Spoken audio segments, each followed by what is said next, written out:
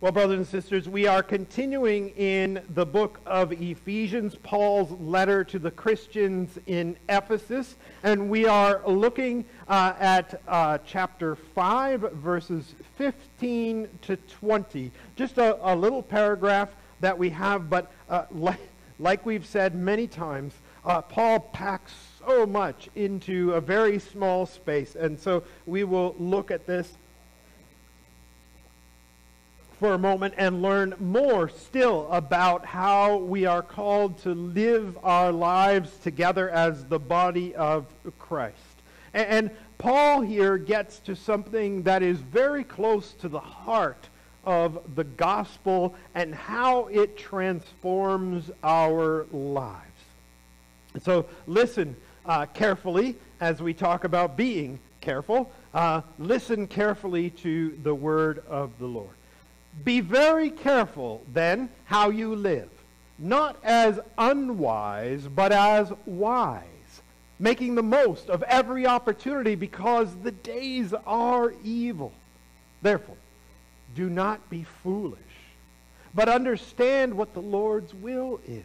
Do not get drunk on wine, which leads to debauchery. Instead, be filled with the Spirit, speaking to one another with psalms, hymns, and songs from the Spirit. Sing and make music from your heart to the Lord, always giving thanks to God the Father for everything in the name of our Lord Jesus Christ.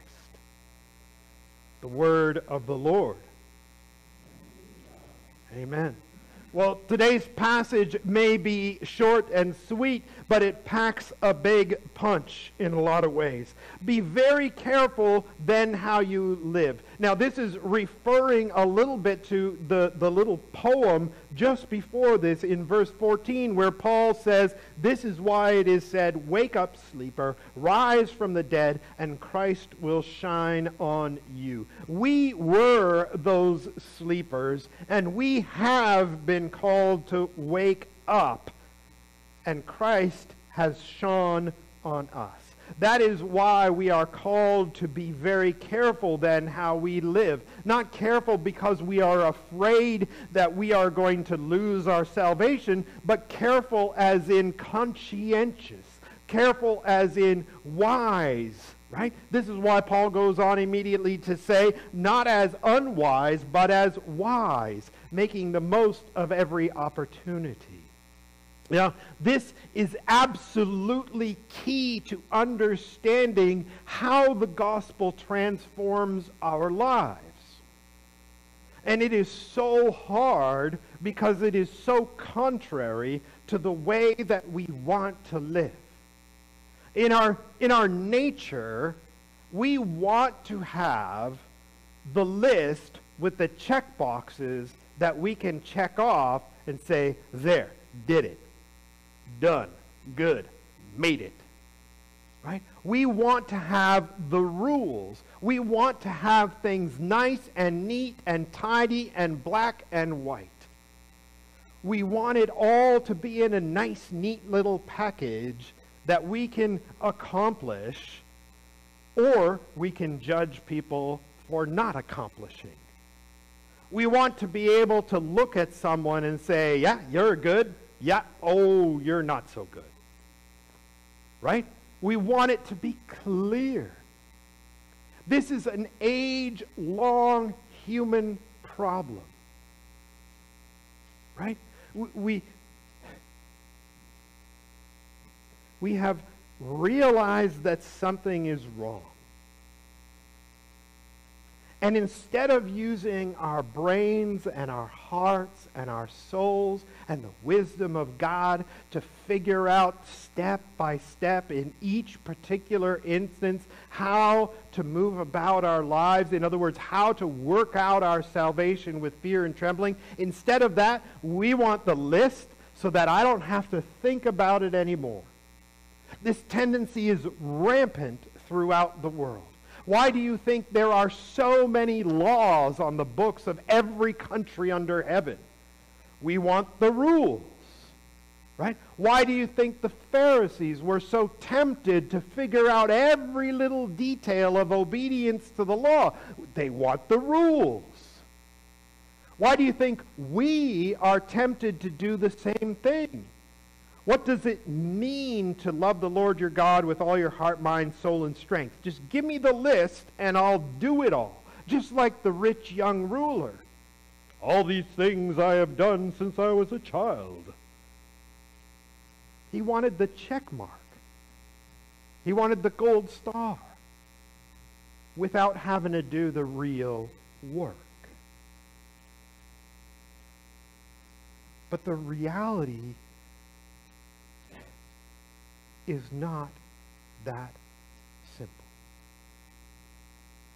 A little while ago, I was talking with somebody about the realities of parenting, and they said, well, it should just be like it was in the old days. If we were just able to go back to the old days, remember, my parents had a stick, right? He didn't say it, he didn't call it the beaten stick, but it was definitely the spanking stick. And Gwyneth's parents, they're wonderful, absolutely fantastic people. But they had like a paint stick or something on it that said, children, obey your parents in the Lord, for this is right, or this is good. And that's what they used, right? And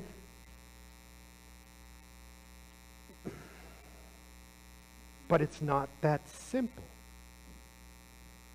It's possible that if you lovingly and wisely employ discipline techniques from years gone past, that it will work and be great for your kid. And your kid will learn exactly what they need to learn, and they will grow up in the way that God intends for them. It's also possible that those things will not connect with that kid. And things can escalate. And things can go into a terrible place where you're angry and the kid's angry and the kid is broken and messed up for years and years and years afterwards. Right?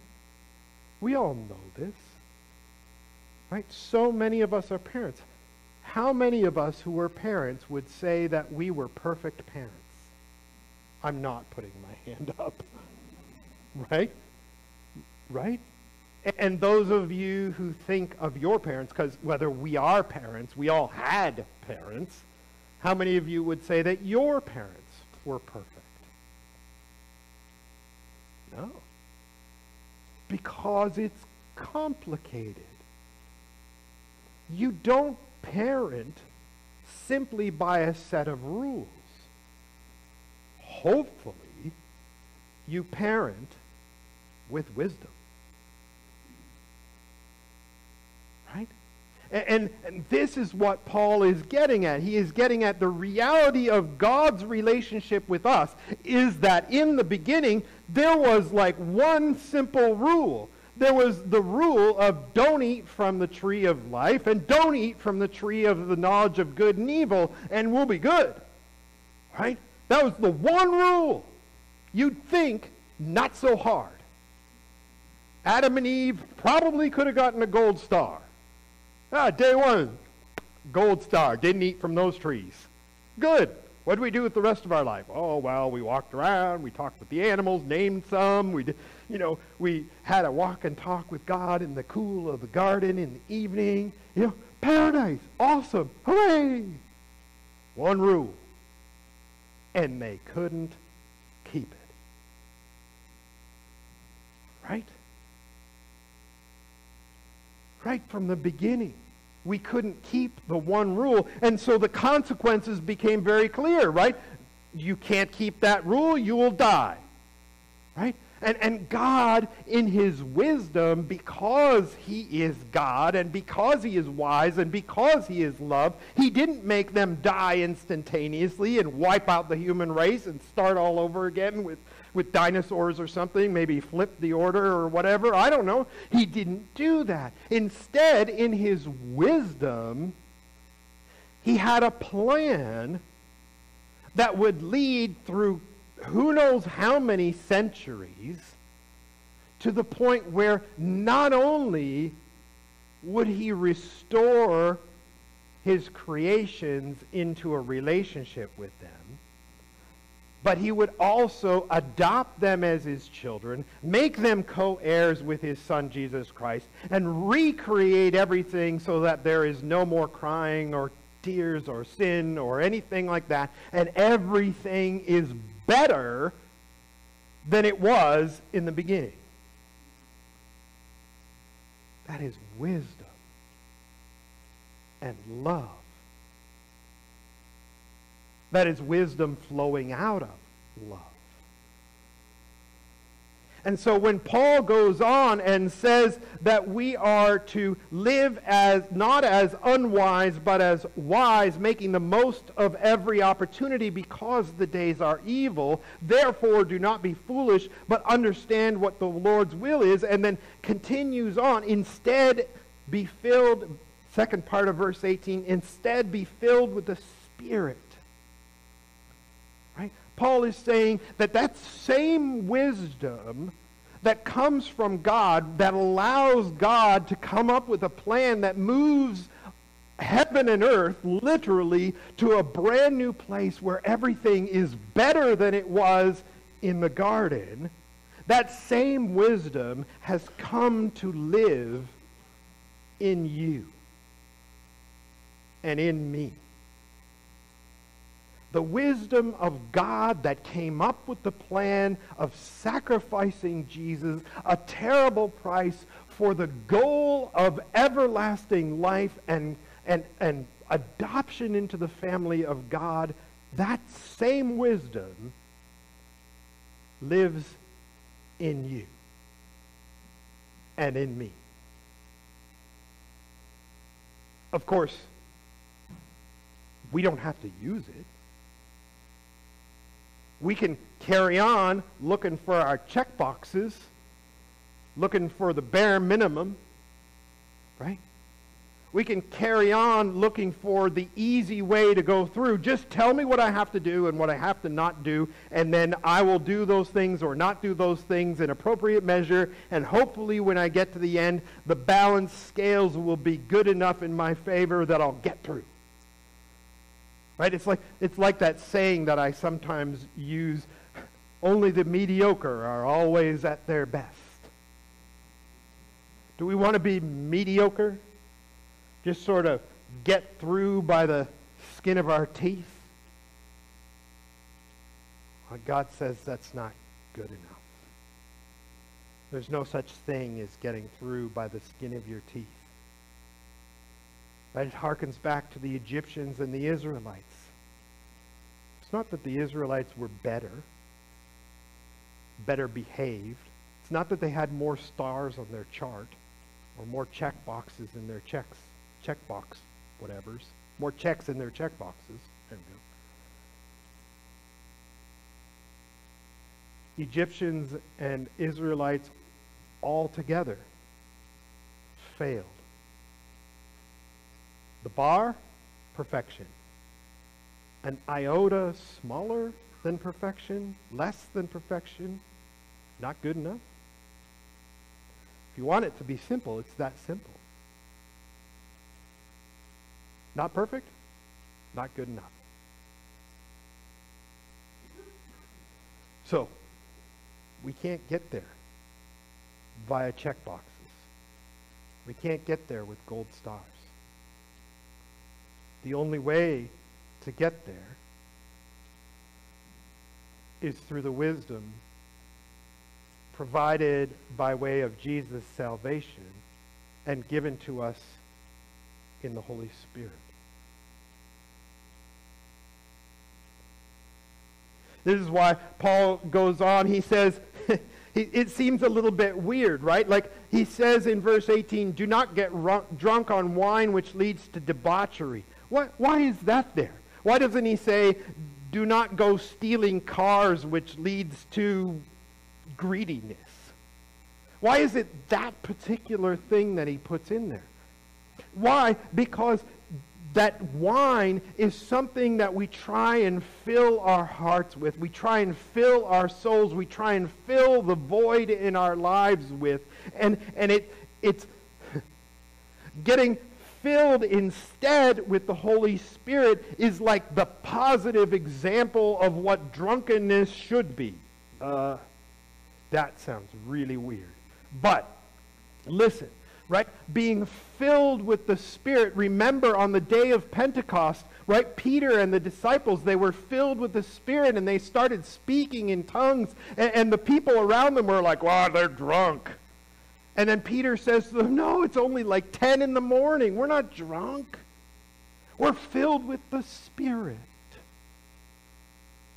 Right? And that doesn't mean that every day you're going to walk around prophesying in tongues and healing people dramatically, miraculously, whatever. That's not what it means. But rather, it means don't fill your lives with drunkenness. Don't fill your lives with alcohol. Don't fill yourself with something that is a very poor counterfeit for being filled with the Holy Spirit. Instead, be filled with the Holy Spirit.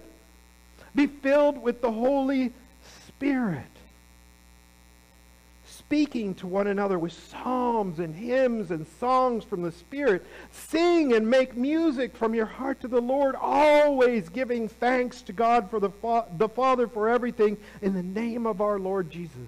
See, that is Paul describing what being filled with the Spirit is. And you can also include in that understanding what the Lord's will is in verse 17. Therefore do not be foolish, but understand what the Lord's will is. The Lord's will is that you not be filled with drink, but instead be filled with the Holy Spirit, and that looks like these wonderful things.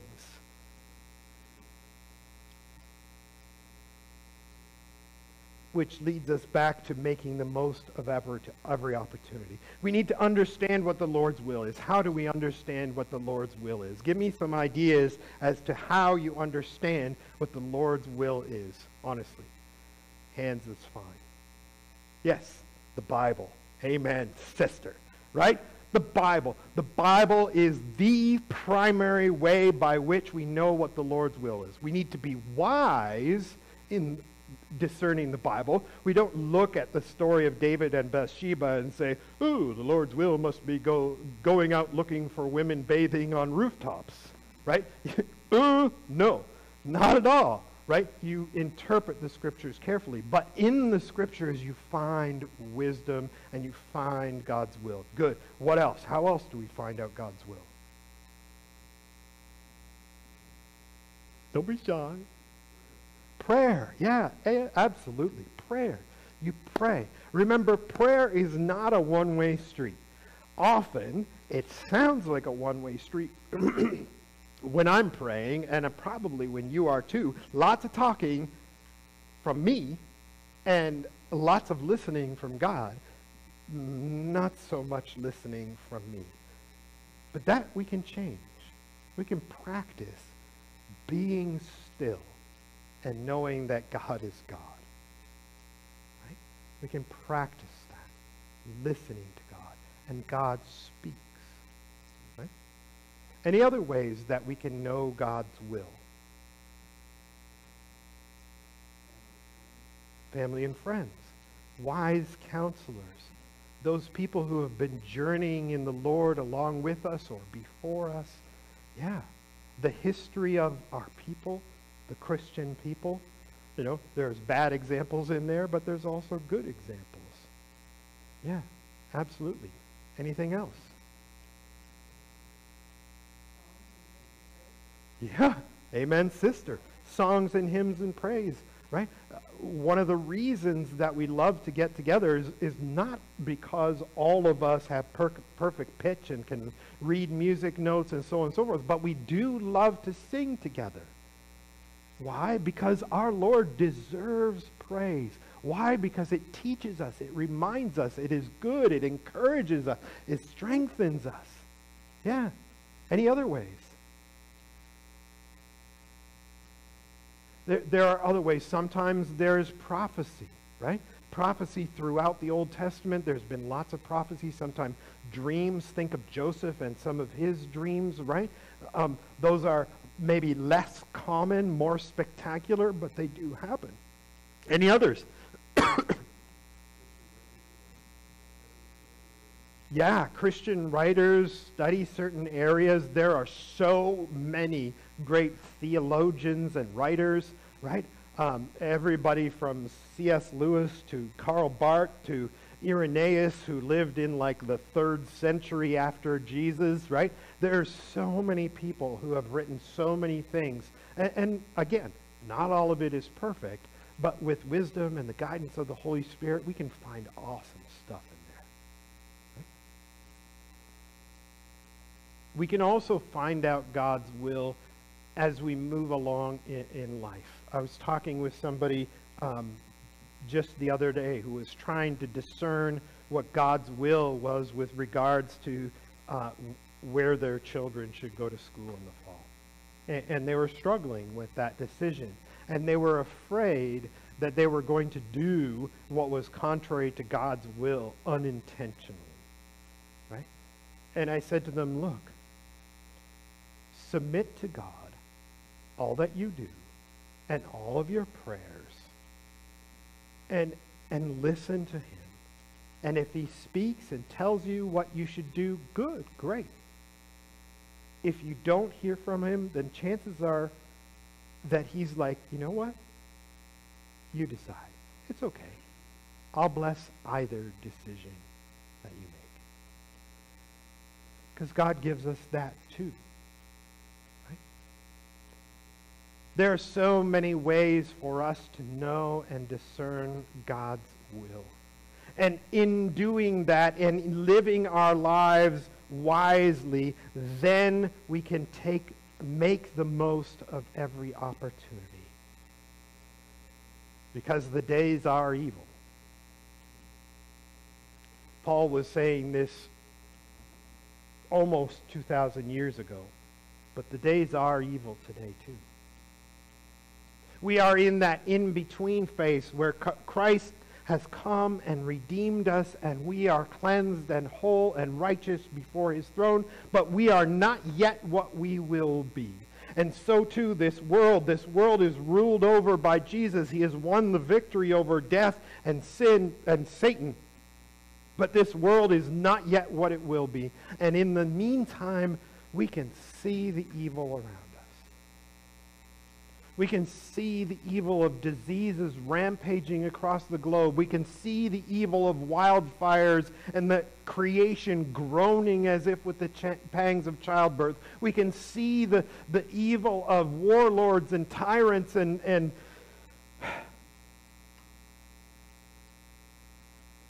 so instead we live as wise, making the most of every opportunity. Brothers and sisters, let us be those who encourage one another with music and psalms and singing and the things that build one another up. And let us be those who live as those who are wise. And let us be full of the Holy Spirit. Let us make the most of every opportunity. Let's pray.